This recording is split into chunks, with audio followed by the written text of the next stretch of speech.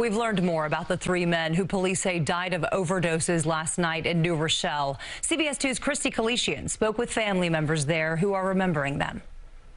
And I say much love to my brother.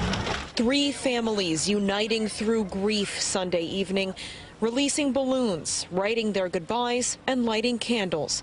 Alvin Howard remembers his brother, 49-year-old Danny Howard. My best friend, my little brother, my everything. Howard was one of three men who New Rochelle police say died of an overdose Saturday afternoon in the storage room of this apartment building on Fountain Place.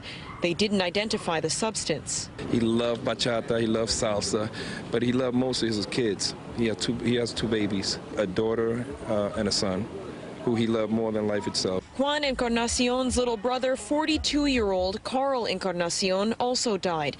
The family of the third victim didn't wish for him to be identified.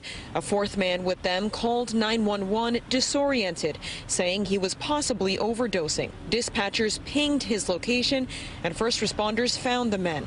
Police say that 911 caller is in critical condition. This ain't like him, then we just gonna remember him as who we know of him. None of the four friends were residents of this building. The storage room that they were found in is easily accessible through this opening that can't be sealed with a door because it would be a fire hazard. I live here for 23 years. I never see anybody. In the summer, I hang up in here with my kids, and I never see anybody in there. This is surprising what happened in there. Sadness rocking this neighborhood that calls itself family. But one thing about it is, be strong for each other, be strong for ourselves, and be strong for them.